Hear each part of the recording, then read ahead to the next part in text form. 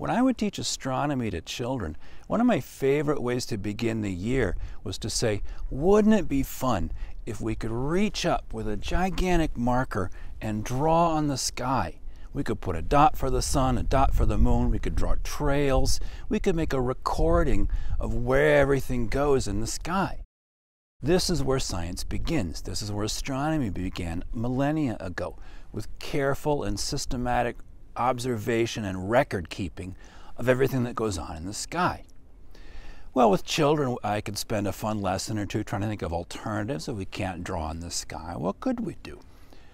One thing we could do might be to put stones to mark sunrises and sunsets. Maybe we could take a bowl and put something in the middle to cast a shadow, and then we could draw on the bowl instead of drawing on the sky. Another thing we could do in the modern world is just take a bunch of photographs.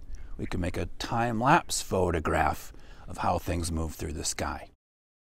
For example, this is a time-lapse photograph I made one day of a sunrise in Southern California. I took one picture just as the sun was rising, then a bunch more with a pair of sunglasses effectively on the camera, and I stitched them all together to make this composite. So I would show this to students and we could notice some interesting things, like, for one thing, it doesn't go straight up and down. The sun crosses the horizon at an angle for some reason. We could also discuss things like, if I tell you that I took the pictures every 8 minutes, we could work out the sun goes its own diameter through the sky every 2 minutes or so. And one question that we would always come up with is, well, what about the seasons? We've got a recording now of what one sunrise looks like on one day, but isn't the sun higher in the summer and lower in the winter? Doesn't it do different things in different seasons? Well, let's figure that out by recording different sunrises in different seasons. So here's a time-lapse composite, 3 composites I made of 3 different sunrises in the summer, the winter, and the fall. And we can notice some more curious things, like the tilt angle doesn't change, but the position does. The sun wobbles back and forth on the horizon with the seasons. It's far to the north in summer and far to the south in winter. Another question, of course, is, well, what about the sunset? Well, here's a similar composite I tried to make of the sunsets in California, the seasonal sunsets in California. It didn't turn out quite as well as the sunrise photo, but it gets the idea across. It's basically the same as the sunrise, but in reverse. And what about the sun in the middle of the day? Well, we could talk about different ways to measure how high the sun is at noon by shadows or something. And finally, we reach the point where we want to put all the puzzle pieces together. What if we wanted to make one toy or one drawing, one representation, one model of the sun's highway across the sky? Well, it should look something like this. This is a little cartoon representation of the sun's path across the sky in summer and winter. What if we wanted to make a real toy version of this? Well, we could try making a paper dome, something like this perhaps. This is a little paper dome that you could make. There are printouts for this on the website. I'll put a link in the description. And it's got the path across the sky marked on it here. Here's the summer path that the sun follows. Here's the winter path down here. Now the really interesting thing is, what happens if we take this dome, this little toy model, this pretend sky, and we turn it upside down and we put something in the middle to cast a shadow. So I've got a bowl here with the sun's path marked backwards on the bottom and a little point in the middle to cast a shadow. Now what happens if I put this out in the sunshine? When the sun rises over here in the east, it's going to cast a shadow. This tip is going to cast a shadow on the western wall of the bowl, and as the sun follows this path across the sky, the shadow will follow this path across the bowl. I have a working model of the sky now. The drawing of the sun's highway on the bottom, that can be like the gauge of a dial, and the thing in the middle casting the shadow, that's like a pointer or an indicator showing where is the sun right now along its path.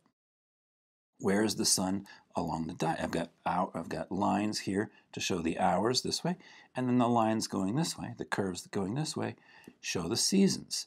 On the winter solstice, the shadow should follow this curve, this one there, And on the summer solstice, the shadow should follow that curve. And then I've got the other lines in between are 1 month intervals between the equinoxes and the solstices. So with a sundial like this represents not just a crude way to tell time. This is actually a scientific model of the sky. It's a model of the sun's path across the sky. It's a working model of the sky. And it can tell you not only the hours of the day by following how far around the arc the sun is, but also where are you in the solstice equinox cycle? How far is it to the next solstice or equinox? So this is what's known as a hemispherical sundial. And the ancient Greeks made sundials like this 2.5 millennia ago. They had their own working models of the sky 2.5 millennia ago. Now, this paper model, like any sundial, the exact design is going to depend on your latitude, because the tilt of this wheel, the tilt of this circle, is going to depend on your latitude. How far north or south are you from the equator? So if you want a hemispherical sundial for your backyard, these lines have to be drawn at the right angle for your latitude. But I have designs for this for various latitudes on my website, and I'll put a link in the description. The hemisphere is really hard to make. It's a complicated shape, both for the ancient Greeks, who had to carve it out of stone, and for us to try to make it out of paper. It would be much simpler if we just had a flat version, a flat piece of paper. Well, that's going to be much easier to build, but now the marks are going to look a lot weirder. So this is an example of an ancient Greek flat sundial. It's got all the same information on it. I've got, if we pretend that we're putting a vertical pole here in the middle, I used a triangle for these paper versions. I have a triangle on the tip. The corner at the top is like the top of a pole. But in ancient Greek versions, you just have a vertical pole or post or stick or something in the middle. And the top of it casts a shadow, and that shadow falls somewhere along this grid pattern. Again, this is like the scale of a gauge or the scale of a dial. These are the hours. As the sun rises over here in the east, the shadow will start over here in the west, and as the sun passes this way across the sky, the shadow will pass that way across the dial, 1 line per hour. And then in the summer, when the sun goes higher, the shadow will follow this curve. In the winter, when the sun stays lower, the shadow will follow this curve. These 2 dark curves, the boundary curves, those are the curves for the solstices. And then on the equinoxes, in the spring and fall, the shadow will follow the straight line in the middle. So this is much easier to make, but the marks look a little weirder. This is an example of what the Greeks called a pelikanon. I think I'm getting that right. Sundial. The pelikanon was their word for a double-bladed axe, because they looked at this pattern on the ground. That looks like a double-bladed axe. I'm choosing to call it a butterfly sundial because I'm comparing this to a butterfly. I'm not really sure if I like that name better. It's more familiar than pelikanon, but anyway, I'm going with butterfly sundial for now. So I have printouts for these as well on my website. Again, the design is going to depend on your latitude. If you live at the equator, this is just going to be a stripe right across the middle. If you live near the poles, this butterfly pattern is going to have to arc around the outside.